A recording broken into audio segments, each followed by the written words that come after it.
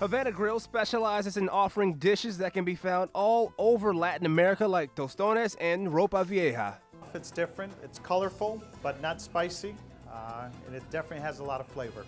According to the last census, about 25% of Holland residents identify as Latino.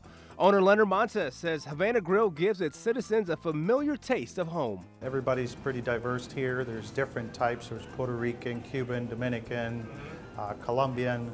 So we wanted a place where everybody can kind of feel at home and feel that, oh, they have my type of food there. All right, Leonard has been kind enough to bless us with this amazing spread and join us here. I don't know how we're gonna do this, but what do we have left to do?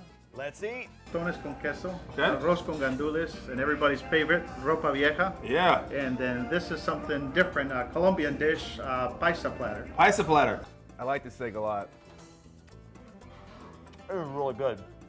You got to dip it in with chimichurri. The chimichurri, we were talking about the Go chimichurri ahead. before. Go ahead. I didn't know that's what you dipped it in. Welcome to the Dave Kaechele Show, starring Dave Kaechele, featuring us. This is the longest chewing I've ever seen in my life. Take a big bite. Oh gosh. Plenty.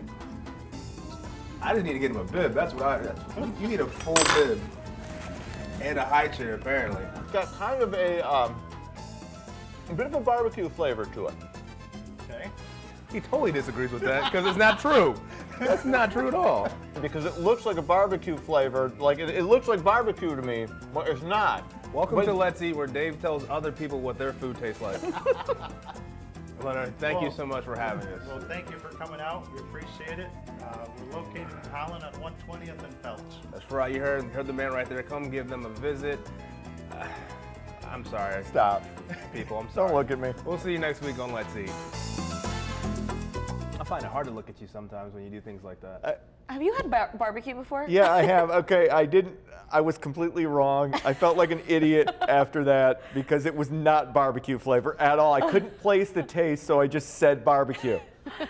We'll forgive you.